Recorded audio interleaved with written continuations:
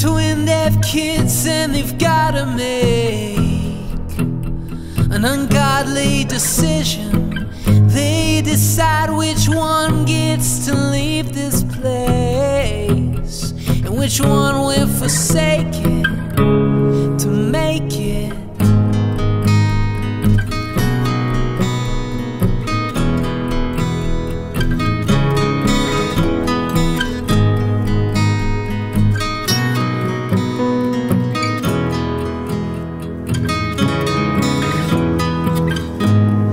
This kid says in his temporal tone, I don't think there's a way to resolve this.